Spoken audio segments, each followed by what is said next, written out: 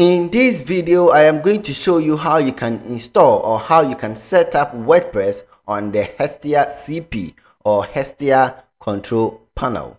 Welcome to SaaS Media Studio. On this channel, we create lessons relating to affiliate marketing, website development, cloud engineering. All you have to do is just hit the subscribe button if you are interested in any of the categories mentioned, and also give me some like if you really enjoyed this video.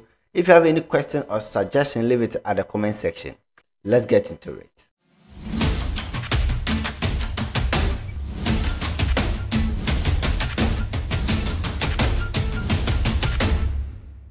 All right, so first of all, we just have to log into your Hestia control panel.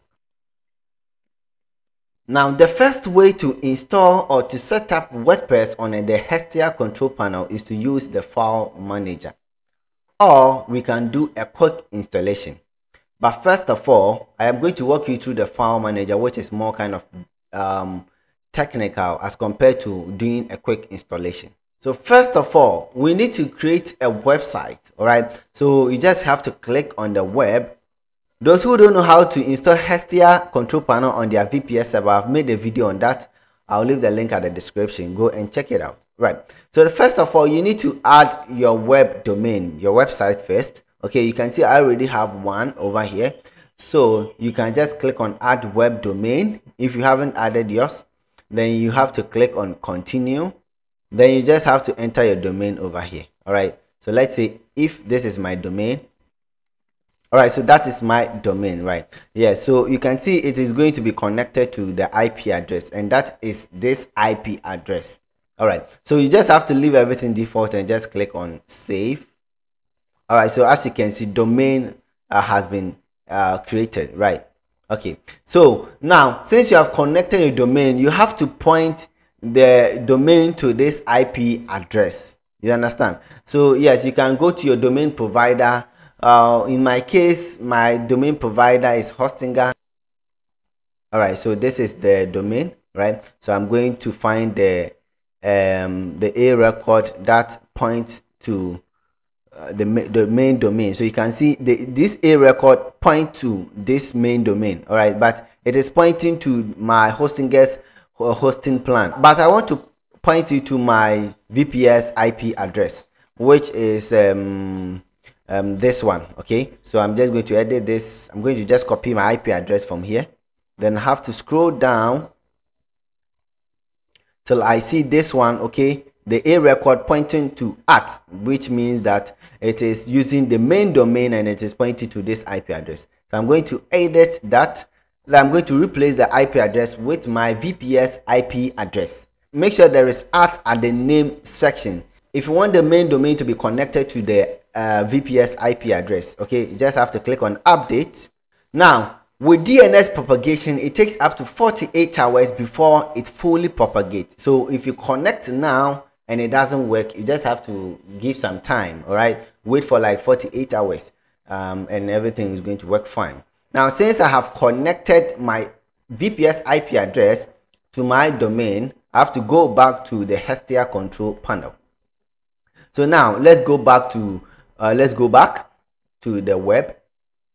And you can see I have two domains over here. So you can see that under the SSL and the statistics, you can see we have some disabled icon over here, right? So we have to solve those stuff. So all we have to do is we have to just click on this pen over here to edit our domain. So I'm going to click on that. All right, so now let's scroll down. Okay, this is an alias. All right, so it is pointing to this IP address. Then now click on this, okay, and click on Awstat. Okay, so under the web statistics, we are going to use Awstat to monitor our site visit, our site performances. You understand? Make sure you turn on enable domain redirection. Okay, so redirect visitors to www.smartivate.com or maybe to this. Okay, in case the person visit www.smartivatepro.com, right? Then enable the SSL certificate. Then when you enable SSL certificate, you just have to check the use let's encrypt to obtain SSL certificate. Basically what it means is that you are going to use this platform or this application to install SSL certificate on your domain. Okay, so if you don't install it, this the error you are going to see whenever you visit your website, and that is very bad. Okay, so let's go back and let's check enable automatic HTTPS redirection. So whenever someone visits our domain, okay, the person will be automatically redirected to a more secured domain or page. You understand? And make sure you also click on this as well. Right, so now we are done. Just click on save. All right, so I had an error. Okay, so the error means we have not installed the SSL certificate, right? So I will show you how you can do this, so don't worry. All you have to do is just scroll down, then click on show certificate, right? Then click on generate self-signed SSL certificate. All right, so you'll be taken to a page to register. So this is my domain. Okay, I can add an alias as well, which is, let's say, www.mydomain.com. okay, then the country, you can choose any country that you want, and the name, let's say smarty, whatever. You can use any name, and I'm going to click on generate. Now, as you can see, certificate has been generated successfully. All right, so this is how you can generate SSL certificate for your website. Right, now the next thing we need to do is create a database. Okay, so when you make a post on your website, it has to be stored. Okay, so we need a container that will store our data, okay, which is with our posts, images, videos, and other stuff. You understand? So we are going to create a container, which is a database container. Okay, so I'm just going to click on the database or the DB. All right, so I have one container over here. I'm going to click on add database. All right, then I'm going to continue. All right, so the name of the database will be WordPress DB. Okay, so that's the name. You can use any name that you want. Okay, so I'm going to copy that, and I'm going to use that as my user name as well. So that's cool. And I'm going to generate a password by clicking on this. I'm going to copy my password to a very safe place. Paste it. Then I'm going to copy my username, and I'm going to paste this. That is also the database name, right? So we are good to go, and I'm going to just click on save over here. All right, so as you can see, database has been created successfully, right? So we are good to go. Now let's go and download the WordPress application. So just visit Google and search download WordPress. Okay, then enter. Or better, so I'll leave the link of the WordPress website at the description. Okay, so just click on the first page. All right, then click on download WordPress. So I already have it on my PC. So that's how you can download the WordPress application. So now let's go back. Now just click on your file manager at the very top here. All right, so now you just have to click on the web. Then you can see we have two domain over here, and this is the very domain that we added. Okay, so that's SmartVid Post. I'm going to open that one, and I'm going to open public_HTML, because whatever content that we put at that section is what is going to reflect on our website. Okay, so what I'm going to do is I'm going to type smartvidpro.com, and let's see what's there. All right, so as you can see, this is what we have on our website, right? I'm going to show you something. When I delete the index.html, let's see what happened on our website. Now when I refresh, you can see that we are getting an error, okay, which is access denied error. So that is it. So whatever we put here will appear here, right? So what we are going to do is we are going to upload our WordPress at this very place. Okay, so I'm going to click on add files. Then I'm going to locate where my WordPress is, and which is this one, WordPress. Then I'm going to click on open. So you can see it is uploading. So you just have to give it some time, wait for it to finish the upload, then we continue.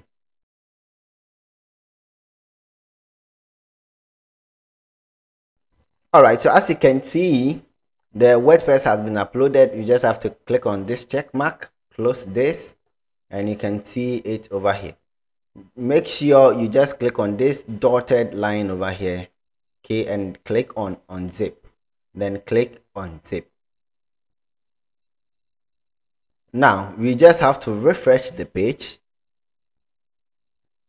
and you can see we have a folder. Okay, now this is a problem. We just have to move whatever is inside this WordPress folder, or else we will be accessing the WordPress from a folder.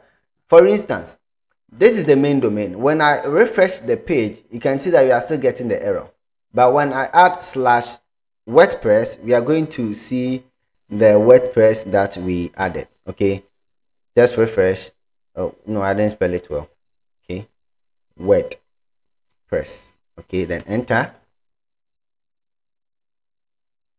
Now you can see this is WordPress installation, right? We don't want that way. We want to access the WordPress on our main domain. You understand? So what we're going to do is we are going to move whatever is inside this WordPress folder to the public _HTML. So I'm just going to click to open,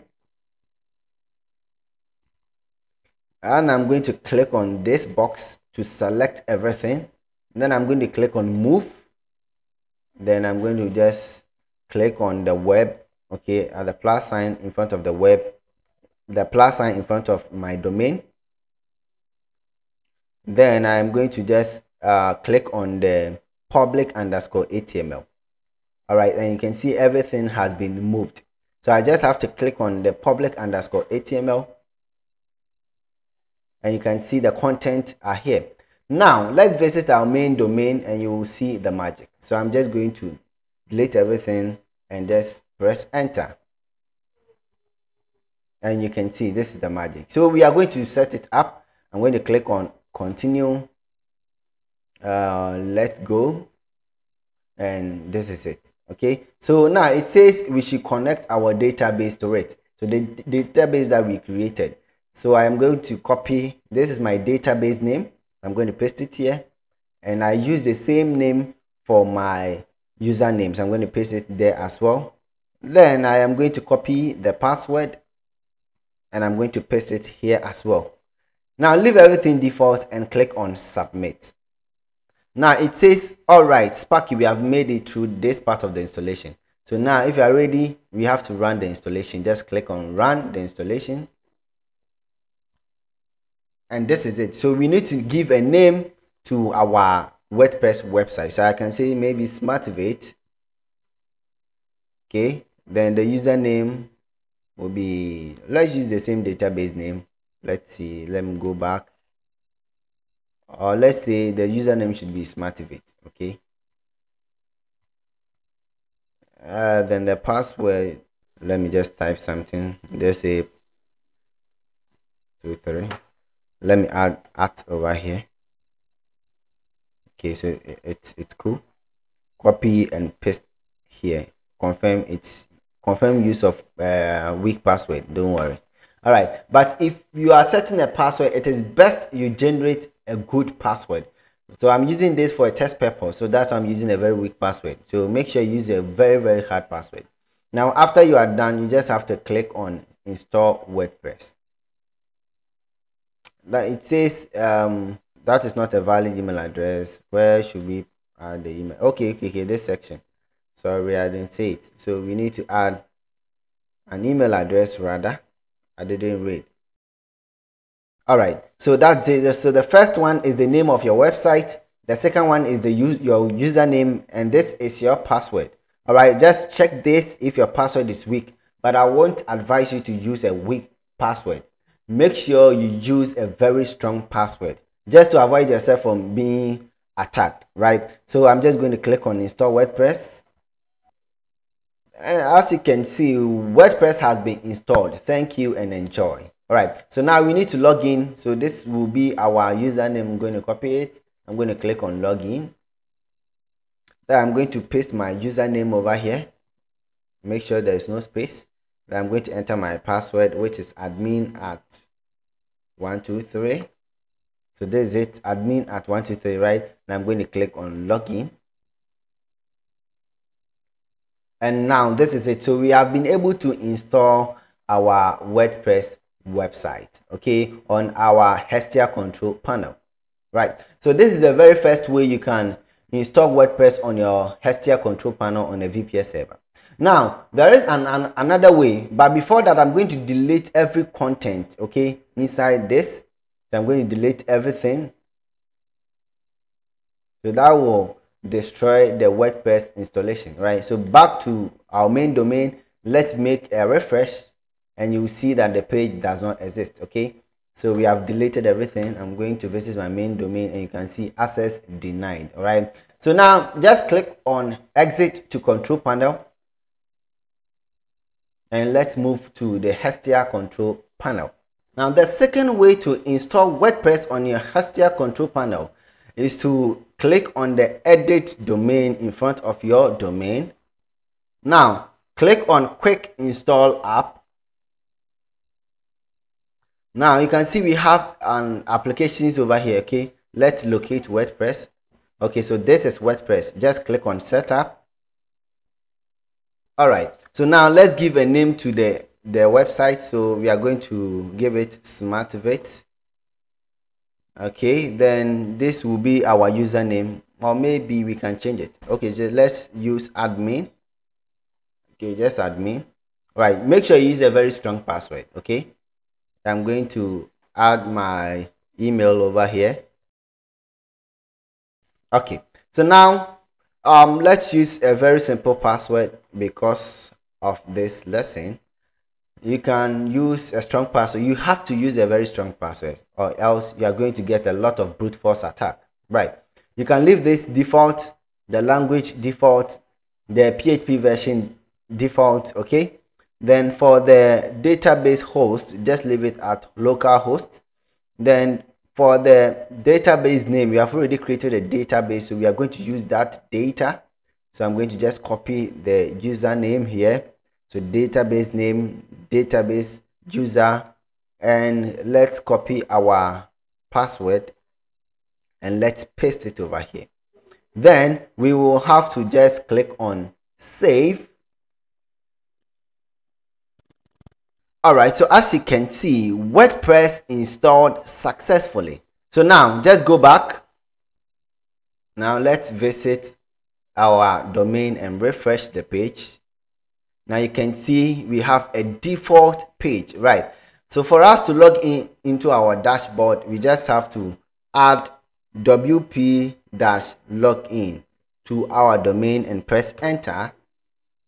Yeah, it should be WP admin and they will redirect you to WP login. You get it? So I'm going to log in. My username is admin and the password is admin at 123. Let's see, yes, and click login. All right, so as you can see, we have been able to install WordPress on our Hestia control panel using our VPS server. All right, so this is how you can install WordPress on your Hestia control panel. All right, those who want to learn how to install the Hestia control panel on their VPS server, I have a video on my YouTube channel. I'll leave the link at the description. Okay, those who want to learn how to add SSL certificate to their website through Hestia control panel, I'll make a video on that. So make sure you leave a comment at the comment section. If you have any suggestion, just leave it at the comment section. Make sure you like this video, subscribe for more. Let's meet in the next video.